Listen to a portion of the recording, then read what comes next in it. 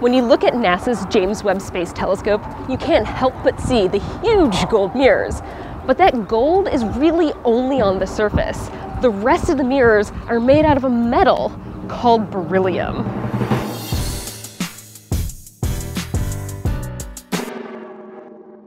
Let's head over to the shop that worked on these mirrors to get a better idea about why this metal is so remarkable. And it's like, follow the noises.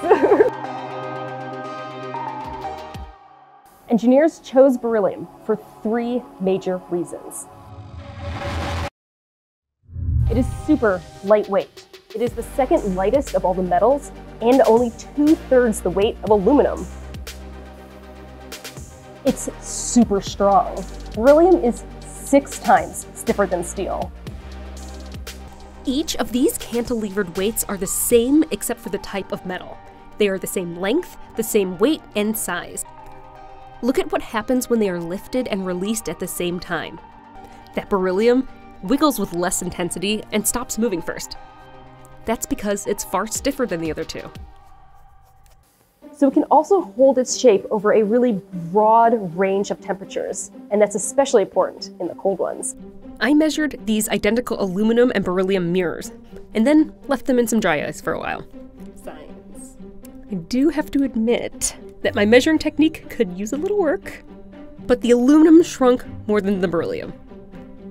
Materials as a whole tend to change in shape, volume, and density in response to temperature. When something is heated up, the molecules begin to vibrate and separate a little. The amount that the material changes is predictable and is based on its coefficient of thermal expansion. So beryllium, it stops shrinking and changing its size when it cools below 100 Kelvin. So the mirrors we see are a little too large on Earth, and will be the exact size they need to be once they are out in space. Beryllium is obviously an incredible material, but everything does have its nuances. So, why isn't beryllium used more often?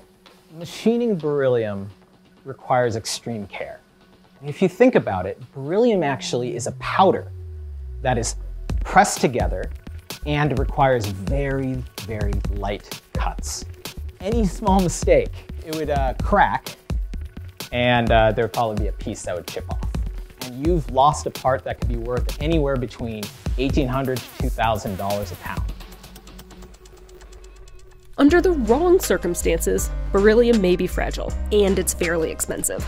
But it holds its shape well, is very stiff, and most importantly, it's lightweight. Rockets need a lot of fuel for each pound of payload. So any weight-saving measures are really, really worth it.